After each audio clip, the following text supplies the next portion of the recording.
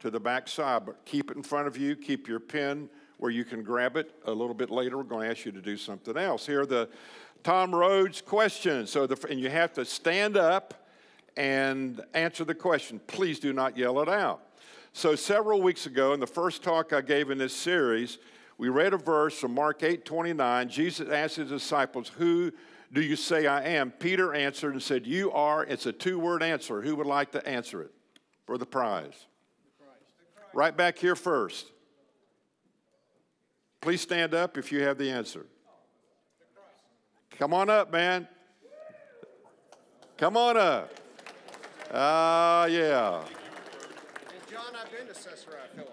What's that? Springs. I've been there. You've been there? You've been where he said that? Exactly. Well, there you go, man. Take somebody with you next time. That'd be great. Thank you very much. And I know you had it down here. We have another one if you're quick enough, Sean, if you're quick enough. Okay, the second question is, I said, and I say this all the time, the Christian life, you got to stand, the Christian life is not difficult. It is, got to stand up. What? Possible. You get it because you went by the, okay, I got a magnet pickup tool. This baby, no, if you don't want it, give it to me. I'll take it. Tom Rhodes only gives good gifts most of the time. Last question. You have to stand. If you don't stand and yell it out, you will break out with a fever. All right, here we go. How many, got to stand, how many books in the Bible? Back here. How many? I can't hear you. Come on up. I could hear you, I'm just kidding. You got to be quick, man. We're wasting time right here, okay? Come up here on the stage. Come up. You had food in your mouth? Yeah, you got it on your face now, man. What's up? I'm just kidding you. What's your name? Kyle? Kyle. John Tolson. You get a book, Decision Points by George Bush. If you don't like the hymn, find a Republican. We got a few of them in here. Okay. Okay. Well, I'm sorry we couldn't meet last week. If your back is to me and you want to remain that way, fine, but you can also scoot it around. This talk today is very important, and you'll see as we move through it and go up to the 1 o'clock hour when we try to finish. I really encourage you. You don't have to take every word down, but I encourage you with the paper that's on the table or some paper you brought or on your phone, jot it down. Jot a note down. We don't have photographic memories. If you do, I want to meet you. All right, let me pray and then we'll get going.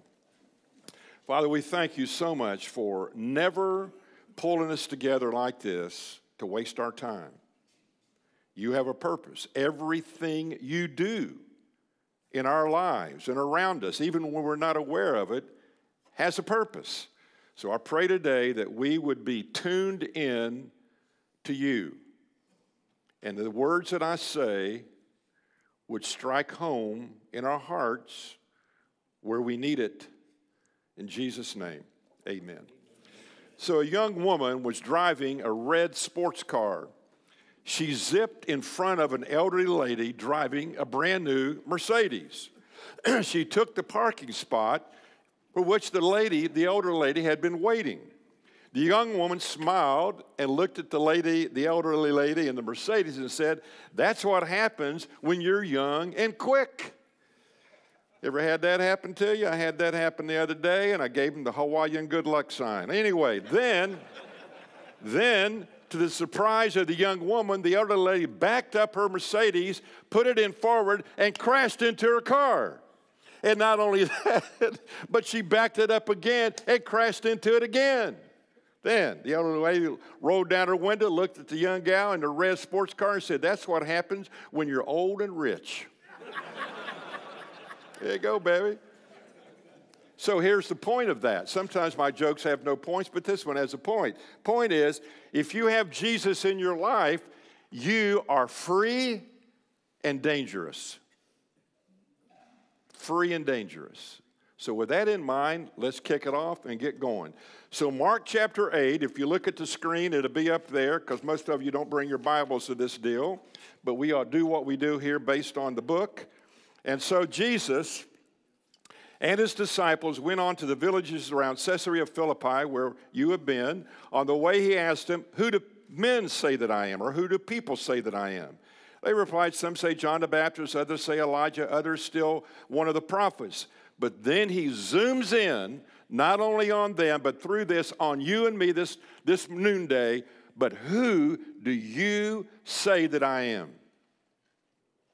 And your answer and response to that question has eternal implications. You've probably heard this verse before many times, maybe heard it taught on, preached on. You've read it in your own Bible, perhaps. You've heard people quote it. But how you answer that question does have eternal consequences. So I want to review briefly the consequences we looked at last week without talking about each one of them. Number one, your answer will determine your relationship with God. Two, your answer will determine whether you will have forgiveness of guilt and shame in your life or not. Your answer determines your capacity for daily living. Your answer determines what kind of person you are becoming and how you will live your life. Your answer determines your capacity to really care and love others. Your answer determines your courage to die. Your answer determines your willingness to believe the Bible and what it says and try to do it. Your answer determines where you will spend eternity. That's what's at stake. A lot of stuff there at stake. And I think a lot of times we are familiar with certain verses, certain thoughts in the Bible, and the familiar becomes old to us and stale. Oh, I heard that before. Somebody talked. Listen, fellas, just for one 20, 30-minute period, tune in as though you've never heard this before. Come at it fresh and see what he wants to say to you. So the first thing I want to point out before we really dig into the meat of this is we need to look at the claims of Jesus Christ, the claims of Christ. And Christ made these claims, and either they're true or they're not true. Either he was a fake or he was for real. So, for example, the claims of Christ. In John chapter number 14, verse 6, he says, I am the way, the truth, and the life. Definite article, the, not a, the way, the truth, the life. No one comes to the Father except through me. That's either true or a lie from the pit of hell. In John 8 it says, then they answered him, where is your Father? He says, you do not know me or my Father, Jesus replied. If you knew me, you would know my Father also. And what he's saying there is what we said last week. There's no way we get a relationship with a holy God if we don't have access through who Jesus is and what he's done. See, I got a backup pair. Some of you saw those drop. I'm ready, baby, right here. But also, Sean, you get an extra door prize next time. But thank you very much. And so what he's saying here is your access to a holy God is through Jesus Christ.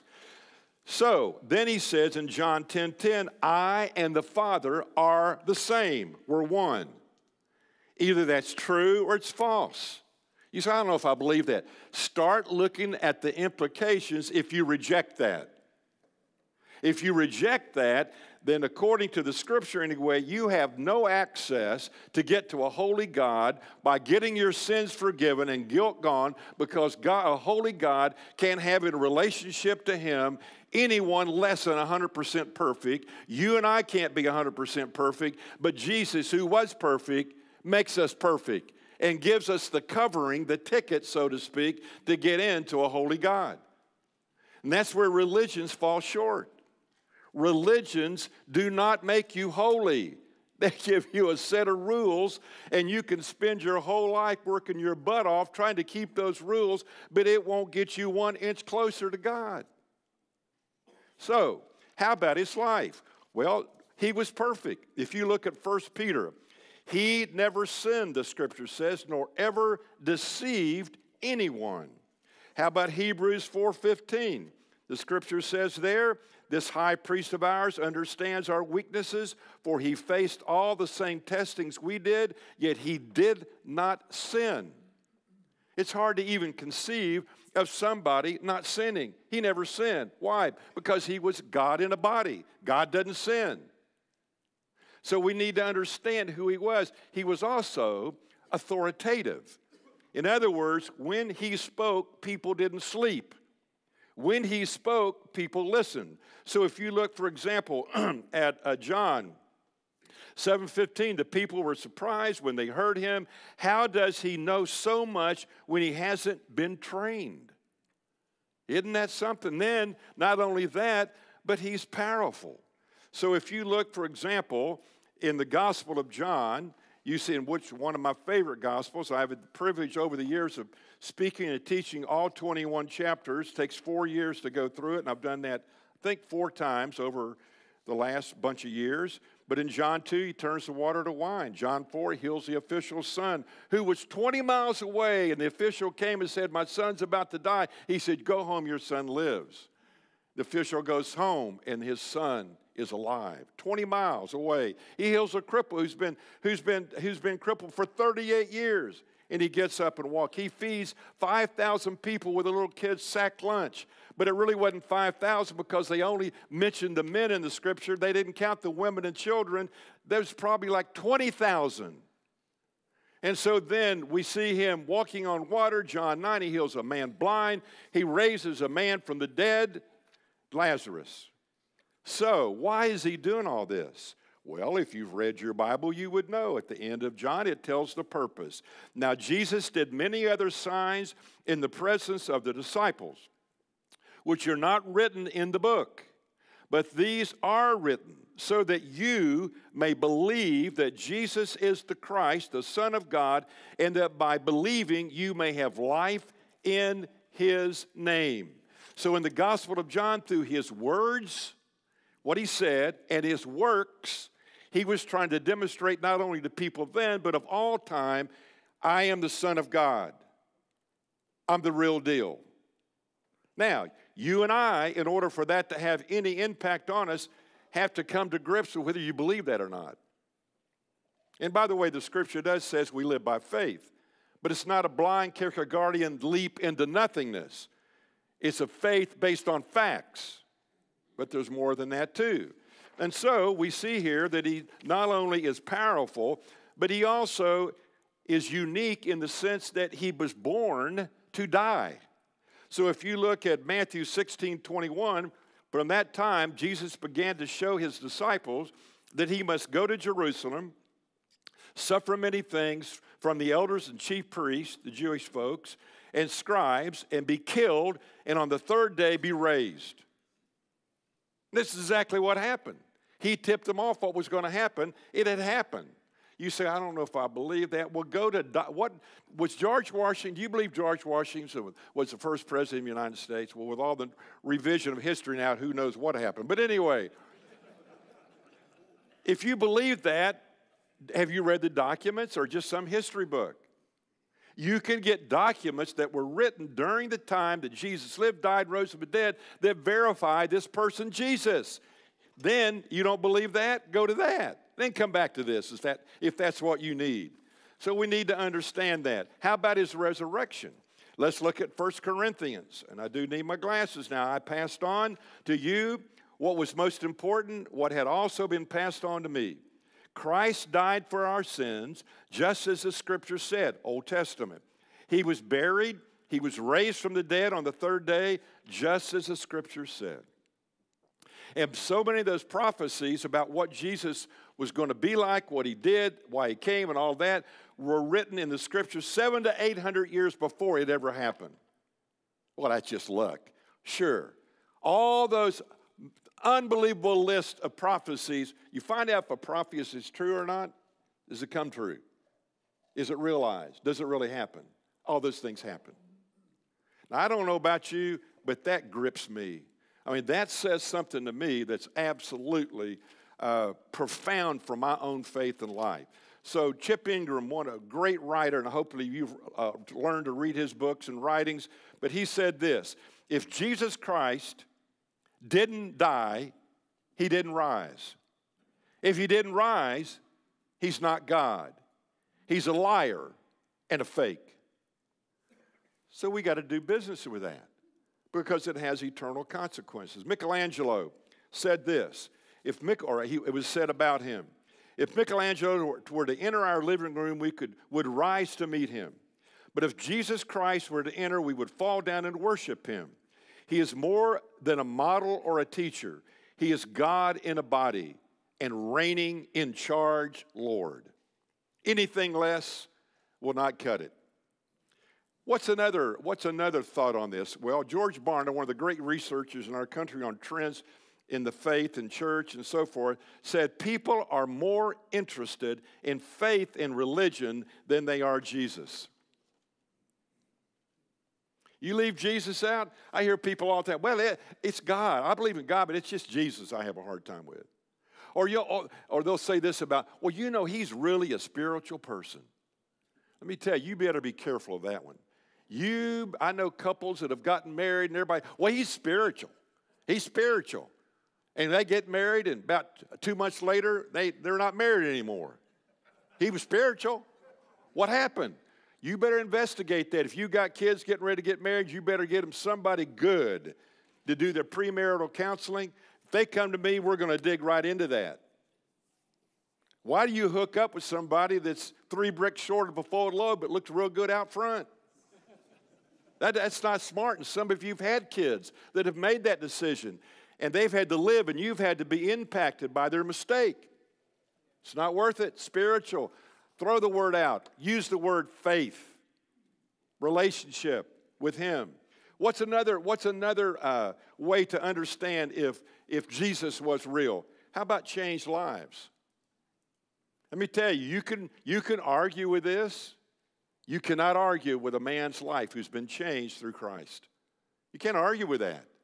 You can argue till you're blue in the face, but the guy said, like the man they healed in chapter 9 who was blind, and the Pharisees came at him, bombarded him. Who did this? Who said this? How'd you get up and get your sight again? He said, all I can tell you is he put a little mud in the ground, he spit on it, he stuck in my eyes, and I can see. Let me tell you, I'm telling you what he did. If you know him for real, you know that you know that you know, and you don't have to prove it to anybody. You're free and you're dangerous. And let me tell you, there's a freedom in being free. And there are many of us in this room, perhaps we made a commitment to Christ a long time ago. We sang Kumbaya, threw a stick on a fire at a camp deal, said yes to Jesus, but it's made no difference in our lives, or he's been pushed off to the side over the years. Well, we have a remedy for that. Just hang in, don't leave yet. What he offers, what does he offer us? What no one offers. He offers us pardon. He offers us peace inside and peace with God and the potential with peace for one another.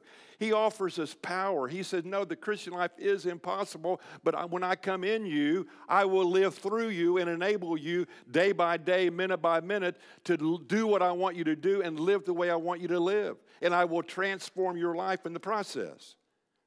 Now, some of you say, I don't believe that stuff. If you don't believe that stuff, you haven't tried it. Jesus does what he says he'll do. The scripture says God, Jesus in a body, cannot lie. So either you just don't know, or you're ignorant, or you haven't tried it. It's not on him. It's on us.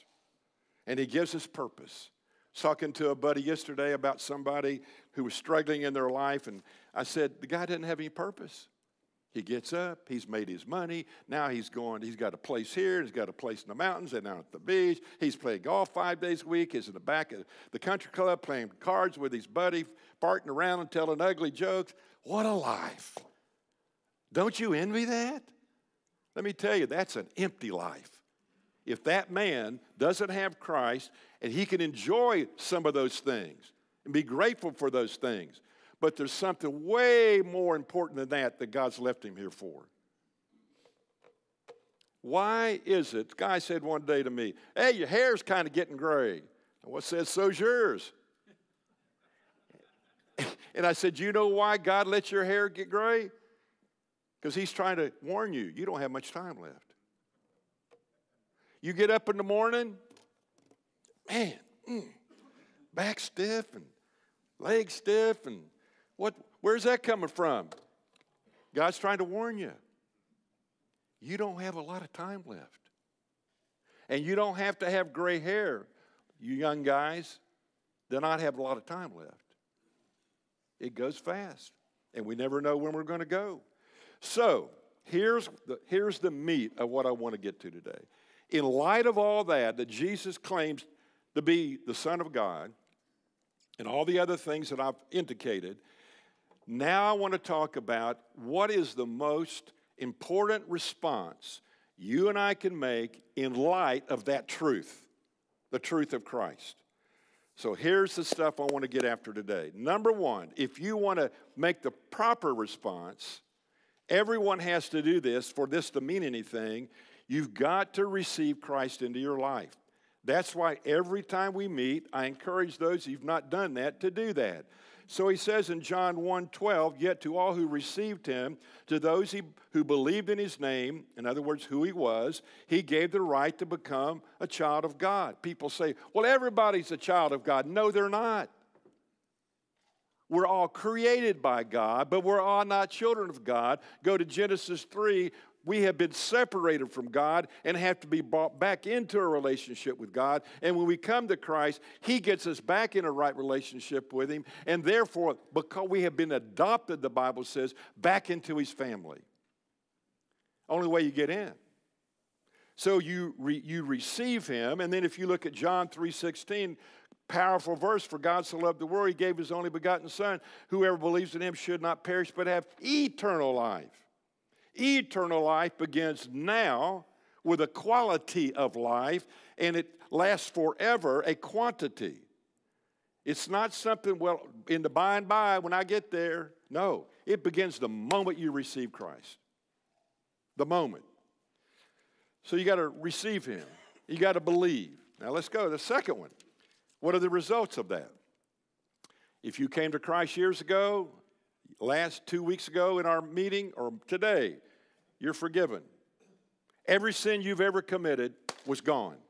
2, you now have a right relationship with the God of the universe. 3, you have, the Bible says, all the benefits he wants you to have now and in the future to live this faith.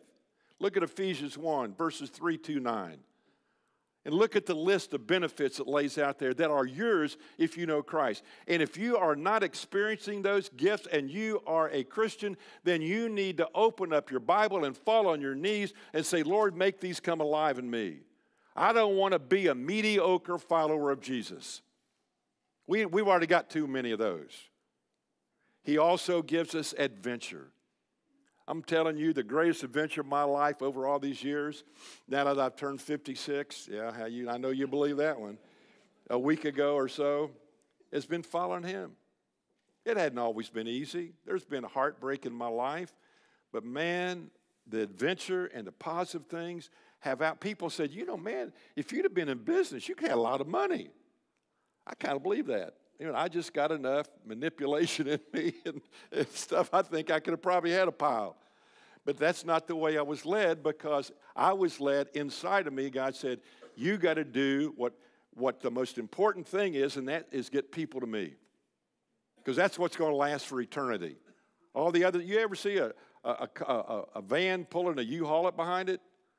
No, we can't pile our stuff up and take it with us. Hold things lightly. The third thing I want us to understand is we have to ask ourselves the question, are we dead or alive?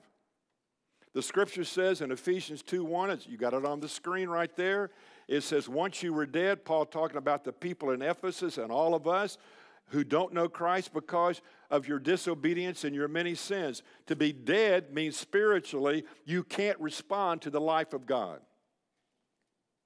Unless God comes along through his power and spirit and works in your head and your heart and your mind and gives you the want to and the desire to want to trust him with your life.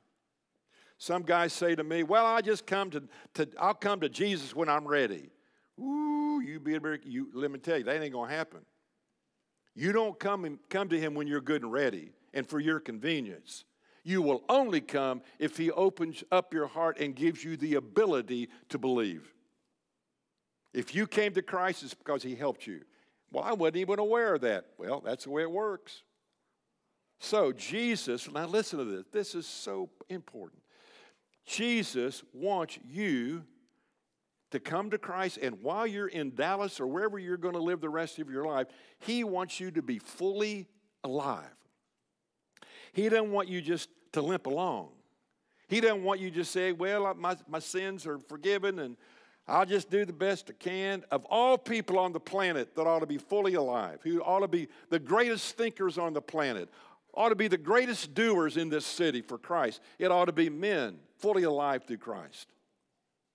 Can you describe yourself that way? Would people describe you like that? I'm not talking about some jackleg fanatic beating people over the head with the Bible. I'm talking about people who have a vibrant life and personality and aliveness because Christ, the live Christ, lives in you. Look what it says in Romans 6:4. It's on the screen. For we died and were buried with Christ by baptism. And just as Christ was raised from the dead by the glorious power of the Father, here it is, now we also may live new lives, full of life. Full of life. Are you full of life? Or just full of the food you just had? Or full of something else? We probably all have a little bit of that. All right, I love this story. I've told it many times. Some of it for you will be new. Some of you will be a refresher. But there's a great point I want to make in it. There was a great tightrope walker named Blondin. And years ago, what he would do, he would put a tightrope from the Canadian side to the Niagara Falls on the American side, and he would get on that thing and he'd walk over. So one day he did it. He walked the tightrope, got on the other side, the crowd, 10,000 people. Blondin, Blondin, Blondin. I mean, they were going crazy. He quiets them down. Do you believe in me? We believe, we believe, we believe. He said, I'm getting ready to go back to the other side. But when I go back, I'm going to take one of you on my back with me. Who would like to ride over? About an hour goes by, and finally, out of 10,000, one guy said, I'll do it, and stepped forward. Got on his back. 3.5 hours later, he made it to the other side. So you say, what's the point of that? Listen, here is the point of that. This is so critical, fellas. Today, 10,000 people stood there and say, we believe, but only one accepted. We say, I believe in Jesus, but there's no change. I believe, well, maybe next year, Lord. I believe, well, that's just some people, the way they do the Christian life, that's not me. Listen, what we're devoid of in our day and time is not people who say they believe in Jesus, but we're devoid of people who are committed disciples. Whole big difference in people that believe in Jesus and those on the other side who are committed, surrenders, disciples to Jesus and say, take me, I'm your man. If we don't get some more of those, it's not going to be good. So which camp are you in? You say, well, how do you get to be a committed disciple? How do you do that? Well, I'll get into that in just a moment. Stick with me.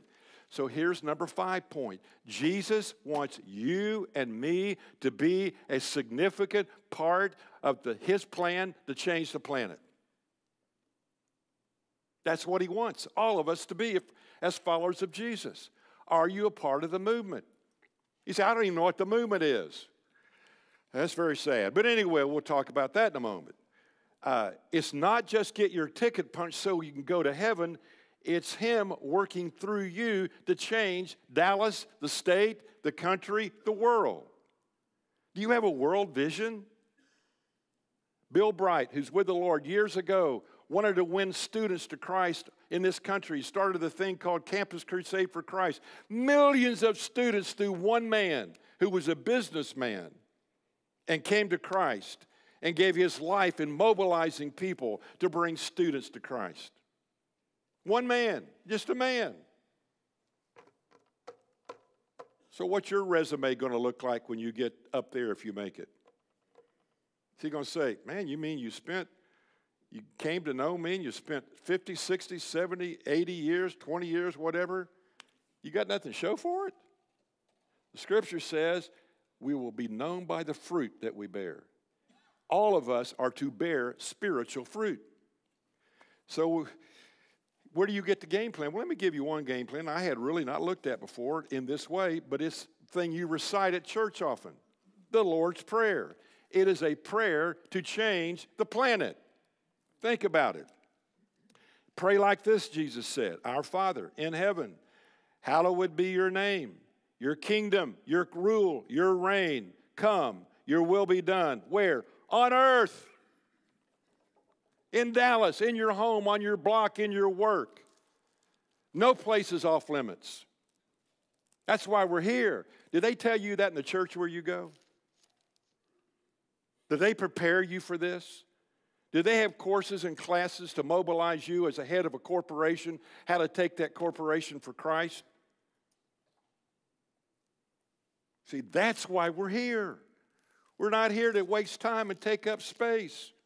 Then he goes on and he says, your will be done on earth as it is in heaven. Give us this day our daily bread. Forgive us our debts as we also forgive our debtors. And lead us not into temptation, but deliver us from evil.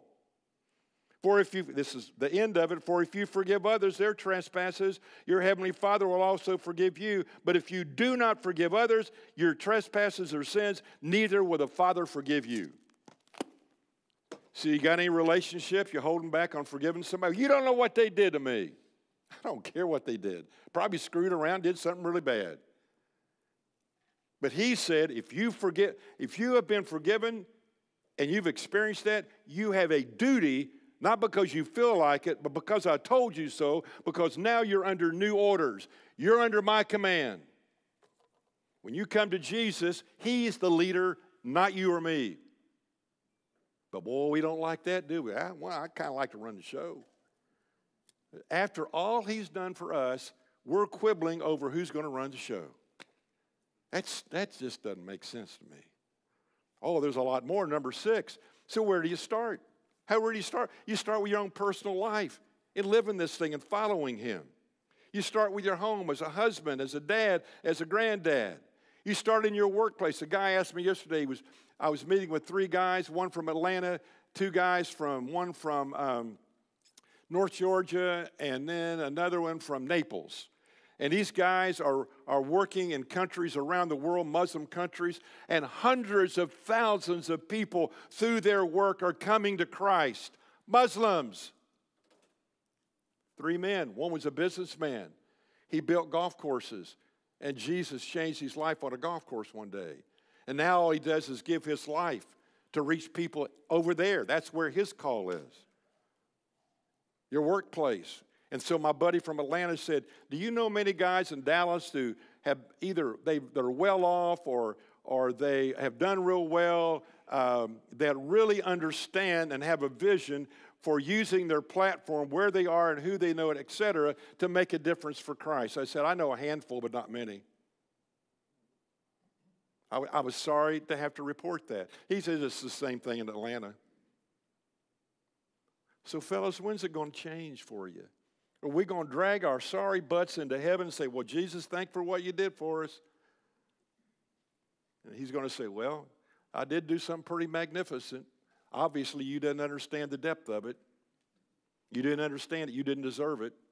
But I gave it to you anyway. How about your relationships? All that's is where you start. Number 7, what is the basic focus of the impact? So if you look at, they're just a couple. I mean, there's a lot of things we're supposed to do and how we live and treat people and all that, but they're just basically 2 things. He said when he called his disciples in Matthew 4:19, he said, I'm calling you to make you fishers of people or fishers of men. You fish for fish. That's your trade. That's how you make your money in Dallas today, but that is only how you eat. Your call is to get people to Jesus. So my wife and I are in Charleston, South Carolina, New Year's Eve to perform a wedding with 2 folks that are both going to be doctors. They're now in their residencies, and I mean a sharp young couple. We had the privilege over the months of doing their premarital counseling, and they wanted to get married in Charleston. That was one of their favorite places, and the family and all their friends came over. But on Saturday, before that evening for the wedding that I was going to do, my wife said, let's get one of those bikes that guys pull you around the little cart and look at what downtown Charleston's like. It is. I love Charleston. It's really neat. So he was driving us around. His name was Jackson. He had calves like that. Went to college somewhere there. Great personality, sharp guy. So finally, we said after about 45 minutes, Jackson, we got to get back. We got to get ready for that wedding tonight. So he turns it around, takes us back, and I said, Jackson, pull right over here on the side. Don't go right up into the driveway of the hotel yet. Because I got the nod. I got the nod internally. I'm supposed to say something to this guy about Jesus. And you think I'm the only one that can do it? You can do it. And he wants you to do it if you know him. So what did I say? I said, Jackson, turn around. So he swivels around on his chair, on his bike seat. Might have been a little awkward for him, but anyway, he turns around. Now he's looking at Punky and myself. I said, Jackson, I may never see you again, but I want to ask you a question. You're going up the street and you drop us off, you're going to take a right? Is that the way? Yeah, that's the way I go. He said, what if you go down that street and you get broadsided and you're out?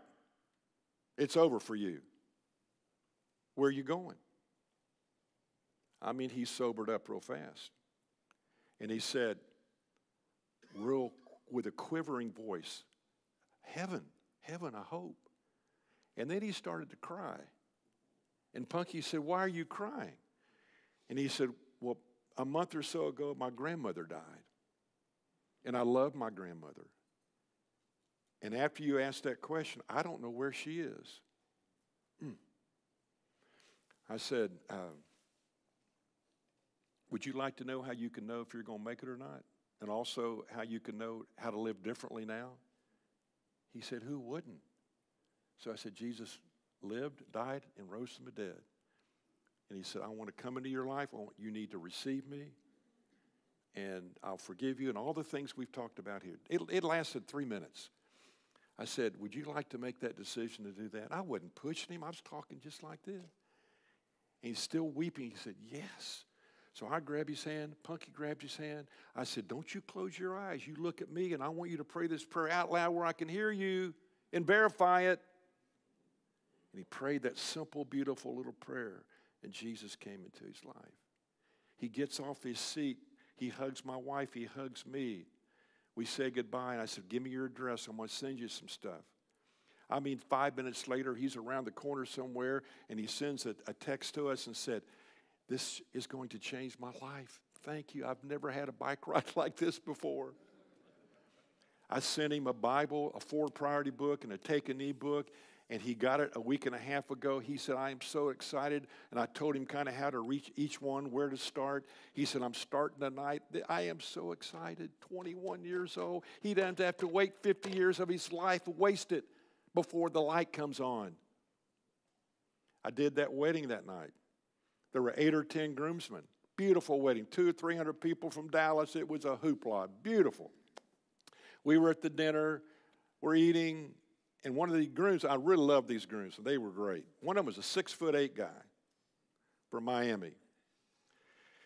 And he came back and was talking to Punk and myself. He said, really great to meet you, guy. Da, da, da. I said, well, I need to get your address and so forth. I got the call. I just said to myself, am I supposed to say something, Lord? And when he gives me the nod, I better not walk away from that. You say, well, you're a preacher. You know what? You're a child, a man of God if you know Jesus. You have the same call on you that I have on me. Let's get that straight. So I said, let's go back here. There was a band, a lot of noise. So we went back. I said, tell me about your life. He told me, where are you headed? What do you want to do? I said, all right, let me ask you something. When it's all over, where are you going? He said, heaven. I said, how you know? Well, I tried to be good. And I said, you can't be good enough. You need some help. Jesus came to rescue you. Well, you got, and then he gets into these, 28 years old. Well, you got all these other religions. I said, don't give me that crap. That's obviously you haven't studied those religions. A bunch of rules, try to do the best you can and hope you make it. What if I could tell you can make it? Told him about Christ, just like Jackson. Well, he's still hesitating. I'd never done this before. So we're sitting just like this. Good-looking kid, 6'8", good basketball player. So I took the back of my hand. I can't do it here. But I hit him in the chest like this. I said, let me ask you something. Do you have the guts to ask Christ into your life? He said, I do. I said, pray this prayer. He came to Christ. It all depends on the person. If they're bigger than you, you might not ought to do that. Those two people are going to be in heaven. I go this weekend, like I told you 2 weeks ago, to Miami. I'm performing a wedding for a buddy of mine who's from Orlando.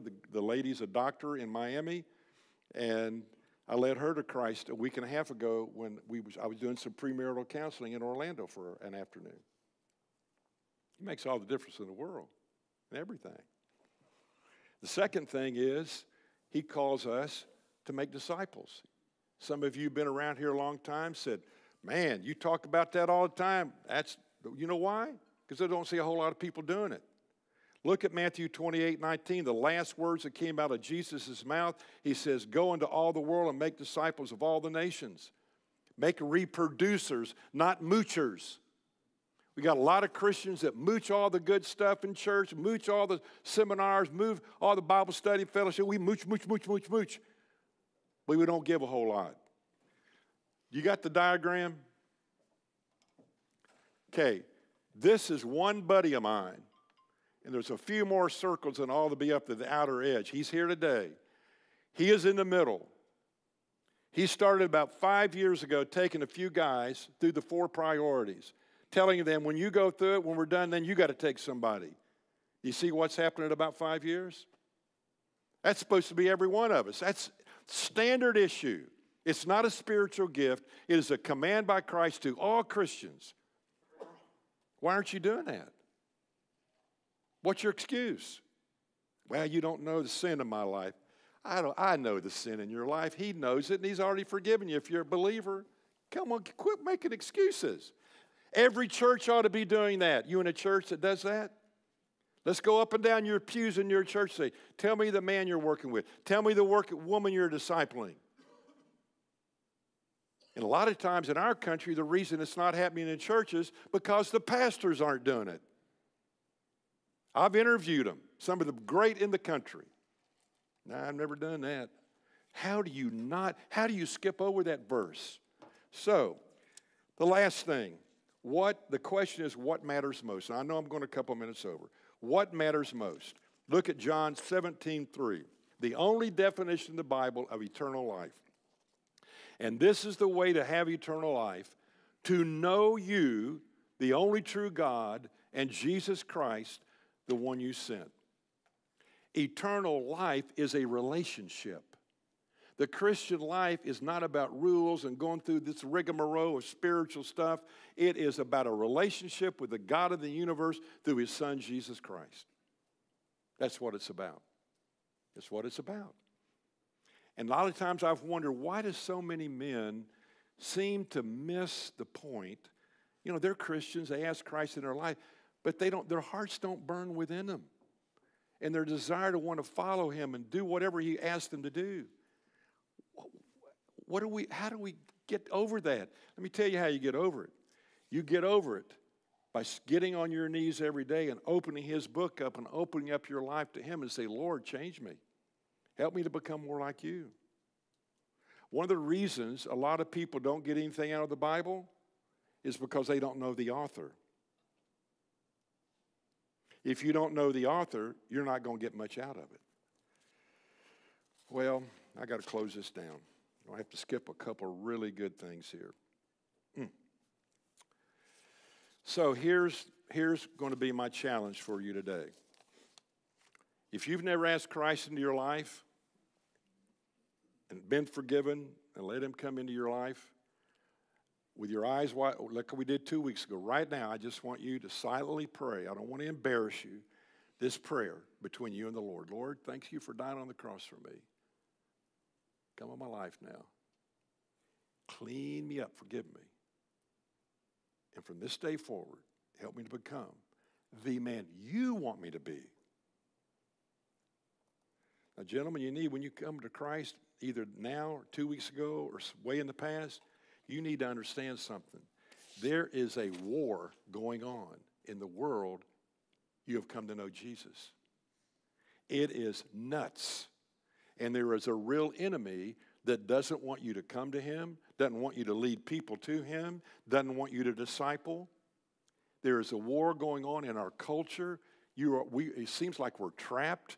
We're not trapped. We're the only people that know how to get out of here. But we are in a war.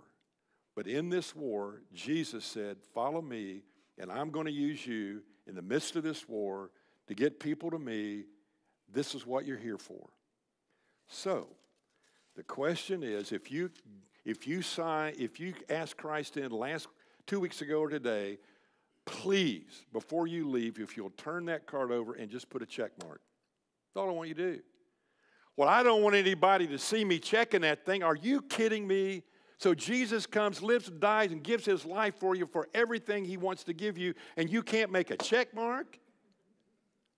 He said, if you deny me before men, I will deny you. We need to be standing up instead of hiding and being timid. Like I said last time, real men are men that know Jesus and follow him. Okay, here's the last thing. And I'm going to read this and then we'll pray. My challenge to you is this. I must surrender my fascination with myself to a more worthy preoccupation with the character and the purposes of God. I am not the point. He is. I exist for him. He does not exist for me. And until we get that straight, we're missing something. So here's my challenge. If you want to surrender your life to him, and you may not understand all of what that means, but if you're willing to say, Lord, I want to give you myself in a way I haven't before, all I am, all I have, everything, I want to be your man, and help me figure out what that is. I want you to stand up right now. And don't do it because anything. Stand up if you want to do that.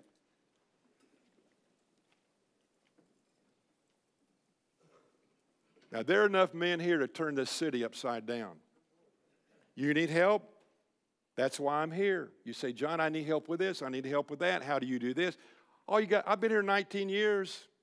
I got an office right around the corner. I got a phone. We have an email. I always say, come, here I am. How can I help you? Let's get going. Look in this room. And know the people around you at your table. Before you leave, you ought to know who their names are and what the deal is. Your life will never be the same if you're serious about this, and I trust that you are. So Jesus, go with us now. Thank you for the privilege of knowing you and to know that you've come after us, and now we belong to you. Now go with us, Lord, and help us to become the men that you've always created us to be. In Jesus' name, amen. Thanks, fellas. Appreciate it.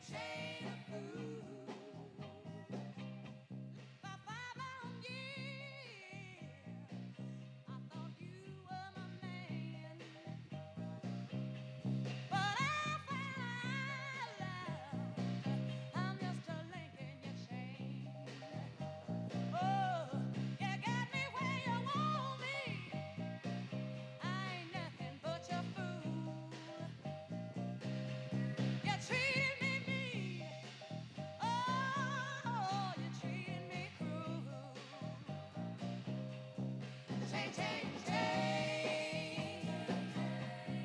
Chain of food. Every chain has got a weak link. I might be weak, child, but I'll give you strength. Oh, yeah. You told me leave you alone. My father said, come on home. My doctor said, take it easy. Oh, but your loving is much too strong. I'm headed to your chain, chain, chain.